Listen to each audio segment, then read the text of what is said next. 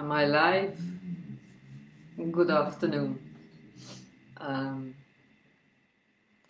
I suppose I'm live.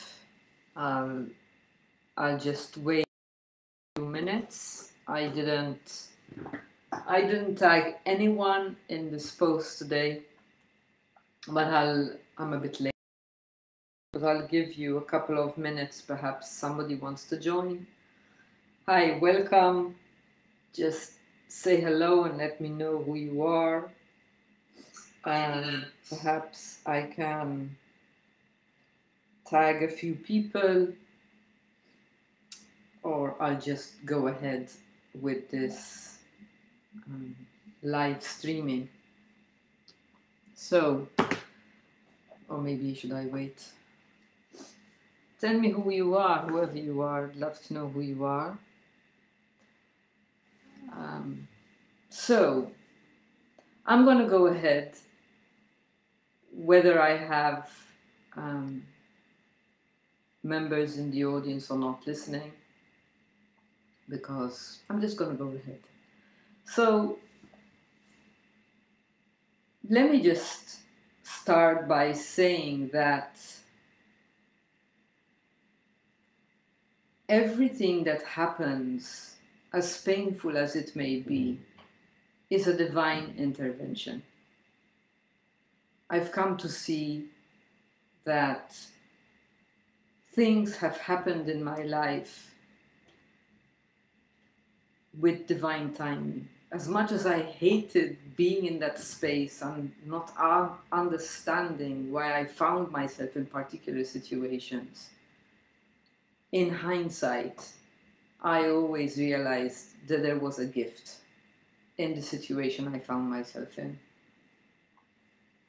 Last night I saw a movie called Two Hearts, based on a true story. And as I was, skimming through, that's not the word skimming, scanning through movies on what I could see in the evening, this one, I was drawn to it. And I looked at the trailer and I saw it was based on a true story. And I decided to press play. And immediately it drew me in. And it's a story about two parallel lives. And the person, how do you say that?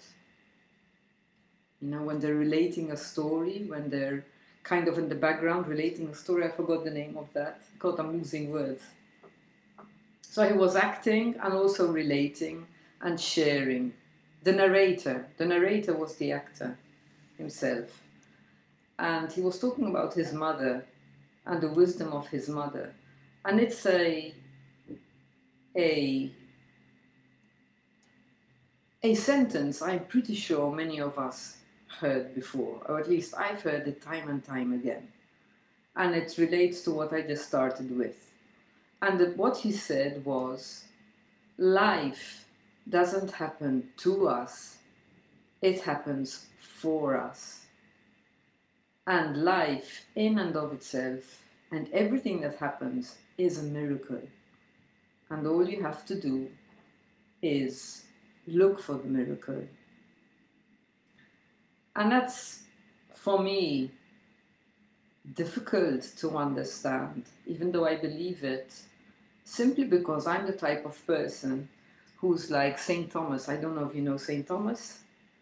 And he didn't believe that Christ was risen. What he said was, I'd really have to poke my finger in his wounds to know that he's risen. And for me, it's like I rely more on the tangible, on the form, than I do in what I don't see. And by the end of this movie, and it's based on a true story, okay? I was in bits. I was touched. I was moved. It is so beautiful. So, so beautiful. I'm not going to mess it up for you. I recommend it to you. It's called Two Hearts. And it's based on the life of Christopher Gregory and what happened But don't look it up, just watch the movie. So this conversation, and why this introduction? The 50-year-long journey of a 4-year-old. And I called this episode, I don't know if there'll be more episodes, but I called this one the Bandaid. And before I dive into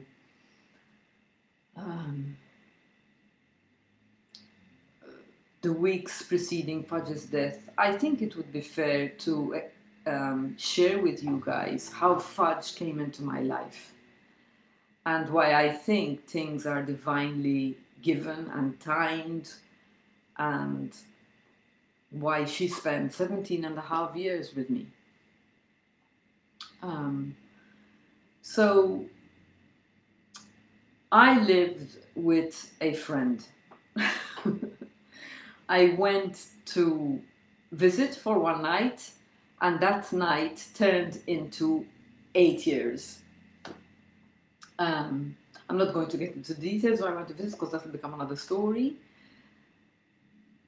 During that time, my friend wanted a dog, and it was his apartment, but he worked 3 shifts. He was a very busy man. He had very little time to be home, but he wanted a dog. So what I said to him, right, you want a dog, which means that if we do get a dog, I'll be the one caring for the dog, and I'm not really up for that. And so I resisted for a little while, but ultimately it was his home. So if it's his home, you gotta get a dog now.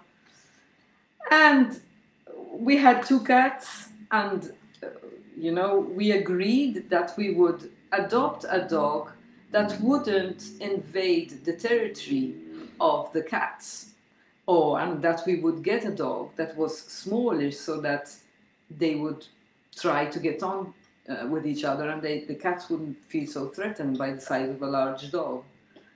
Anyway, we agreed. A friend of his had a dog, a Yorkshire Terrier, who was pregnant, and we decided to adopt one of these dogs, or to buy one of these dogs at the time. But I had to go on a trip. I went abroad. I went abroad for work, and when I came back, I found that my ex-flatmate had decided to adopt another dog that was going to, apparently, they were going to leave the island. They needed a quick adoption, and Frederick just thought, okay, great, I'll take this dog, which was a good deed. But when I went home, Lucy, that was her name, bit me and my then ex-girlfriend 3 times within the hour. I thought, she's made this place her home, this is her territory, and I'm the invader. And I remember going up to my flatmate, whose name is Fred, I'd rather give him a name, and I said to him, it's either me or Lucy. And happily, he chose me, because he could have said, right, this is my home, that's my dog, just get out. But I was lucky enough, our relationship was very old, we had been friends for years, and he gave up his dog, which was very sad for me, very sad for him, and it broke his heart. So I thought to myself, right, I just can't have this. This is my best friend. We're living in the same house. His heart is broken, so let's just go and get another dog. And I never wanted a dog, never, because I was brought up in an environment where I was taught to dislike dogs because they make the house dirty, because they're a responsibility, because you have to take care of them, because of a lot of things. So I had this belief in my mind. But notwithstanding that, I thought, this ain't right. So I went to the SPCA, and as soon as I walked in, I saw this little puppy jumping up and about. She was really excited, really happy to see me. The volunteer, they let her out of the cage. She took 2 steps forward, peed, took 3 steps backwards, took another 2 steps forward, peed again, but it was love at first sight. And I thought, there she is. And then for I don't know, there's another word. Just to make sure that I choose the right dog, because I had already chosen, but I didn't want to be so blatant about it. I went upstairs to see if there was a dog that was less afraid, more obedient, because Fudge wasn't the most obedient of dogs. She was very headstrong, just like me. And I went upstairs and there was this largish dog, very obedient. I could lift her up. She stayed in my arms, legs up, you know. She was lovely. I don't remember if it was a she or a he. But anyway, I went home. I went to Fred and I said, listen, there are two dogs that we can choose from. You want the dog, I'll leave the choice up to you. And I was saying to myself, please choose Fudge, please choose Fudge. But I didn't say that out loud. I just let him choose. And he went there and he chose Fudge. So I said, right, you want the dog? Go and pick her up. But he said, no, I'm too busy. I can't. You go and pick her up. And in hindsight, he was still mourning Lucy. So I went to pick up Fudge myself. And as they say, the rest is history. Fudge came into my life and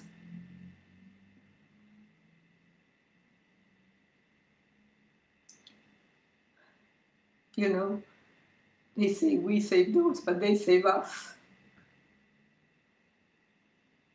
And immediately in the house, in the flat, she followed me wherever I went. When I laughed, she just jumped up and down on my lap and kissed me all over. And basically, she chose me. And as much as I passed her on to Fred, because I still didn't want her. She wanted to stay on my lap. We went out in the evening. She wanted to stay on my lap. She wanted to be with me, and I just didn't want her. So I just kept passing her on to Fred, but she wouldn't have it. She chose me. And so then when it was time to leave Fred's house after 8 years, I had bought my own apartment.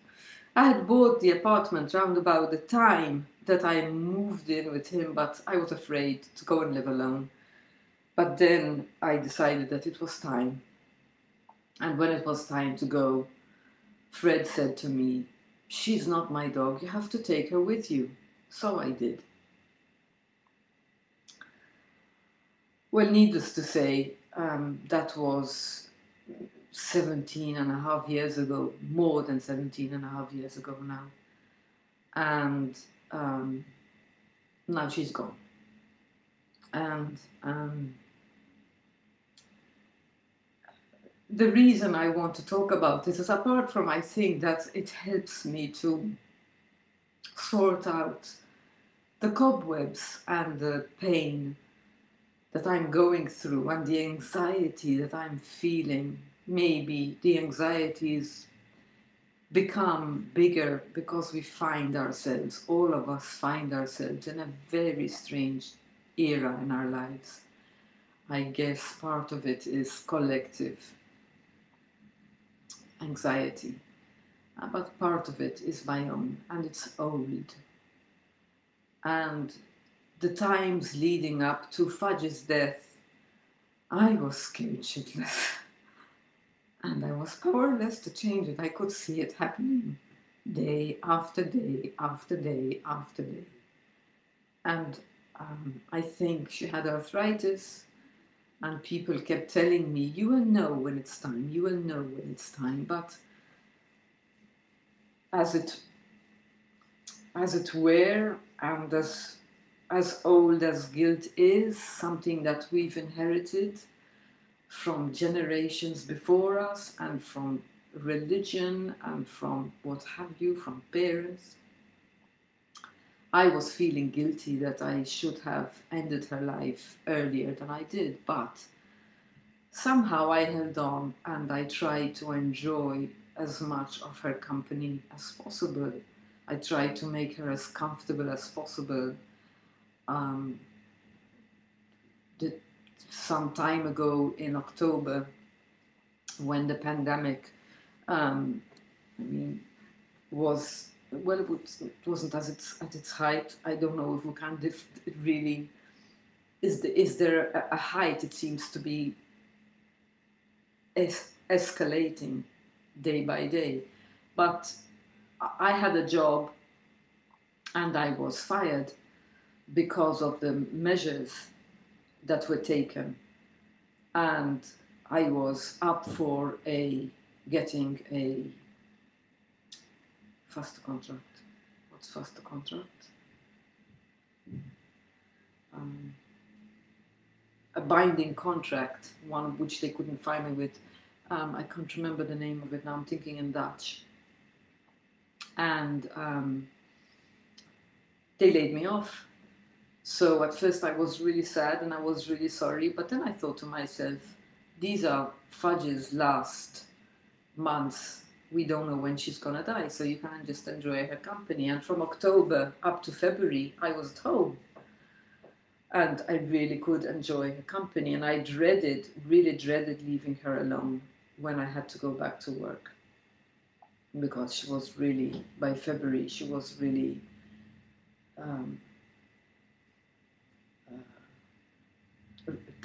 regressing quite steadily.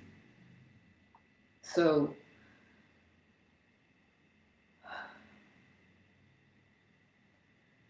what Fudge did for me, what Fudge's death did for me, it pulled a Bandaid.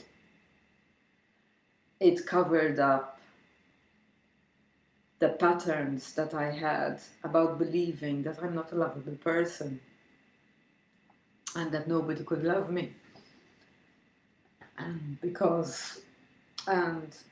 her death uncovered it, because whilst I was in it, I could see what I was doing. I was praying to God for God to take her the most natural way in her sleep. But as much as I prayed, God wasn't listening, and Fudge had a really good heart.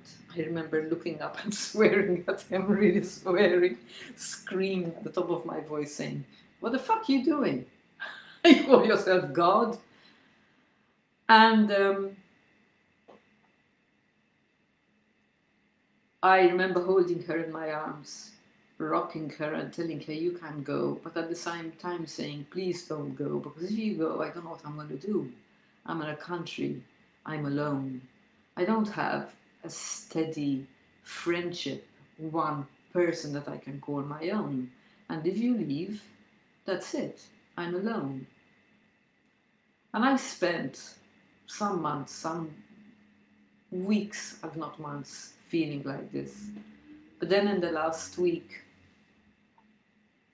she couldn't stand. She couldn't relieve herself on her own. I had to help her for her to be able to do her weeing and all she needed to do.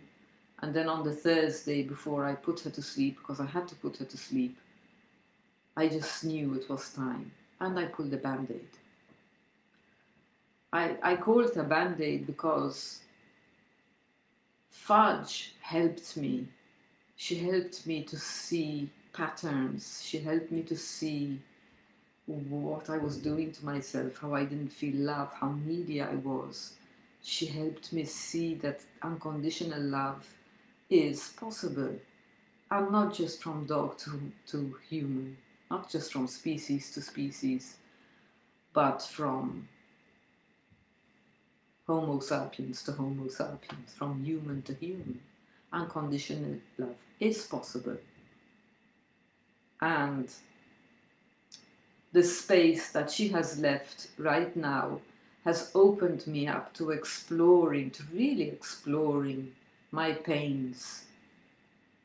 The pains that I've kept hidden for years and years and years. And I remember as a child deciding, I think the earliest recollection I have of not feeling loved is when I was 4 years old. I was in I was in the playground, in kindergarten. I remember looking up, there were trees, and I said to myself, nobody really loves me. Nobody can really take care of me. So I'll just go from one group to another, you know, how we group up as friends, as children. And I'll just give them enough time to not reject me. And I did this unknowingly and as a form of self-preservation. But I carried it on to being an adult, to my adulthood. And I notice now, since she's died, how I ended up in the Netherlands. Well, I ended up in the Netherlands because I fell in love. And I don't regret it. But I could have gone back home after 3.5 years, and I chose to be here. I chose to see if I could make it on my own. And I've been here on my own for nearly 9 years now. So I've been in the Netherlands for 12.5 years. Half of which, no more than half, since 1st October 2012, I've been living on my own. So is it all doom and gloom? No.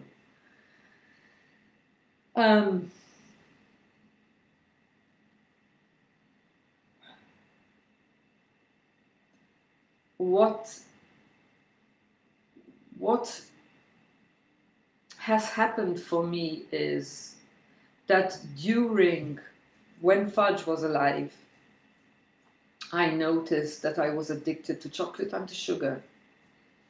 And I just would eat mindlessly. And the days and the weeks working up to Fudge's death, I had taken a decision that I wanted to heal. And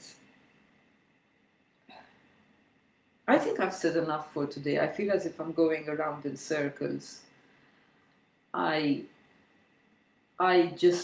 Today I wanted it to be more about an introduction as to what I'm seeing. And my biggest revelation is thinking that nobody loves me or that nobody could love me, and finding out that it's not true. And ironically, it's not, the love of Fudge helped me realize that unconditional love is possible. But her space, the space she left behind, helped me to realize and look more at what I had done to myself than when she was alive. So her death has brought me a gift. The gift of being able to look at places I was really afraid to look. And now I'm looking and I'm healing. It's tough, it's confusing, it's painful, it's also frightening at times, but I'm healing. And that's all I'm going to share today. I will have another live streaming sometime soon. I will share more. I will share more of what I've seen for myself, how I'm growing, and I hope this has been helpful.